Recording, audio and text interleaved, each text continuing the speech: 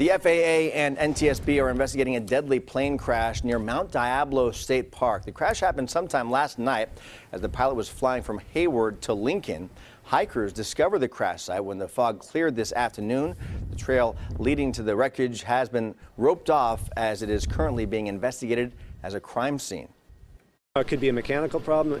It could be a variety of different factors that caused the plane to go down. We don't have any of that information at this point. It is a very visible landmark in the county. Like he said, weather conditions might have played into it as well. So at this point, we just don't know the exact time it went down.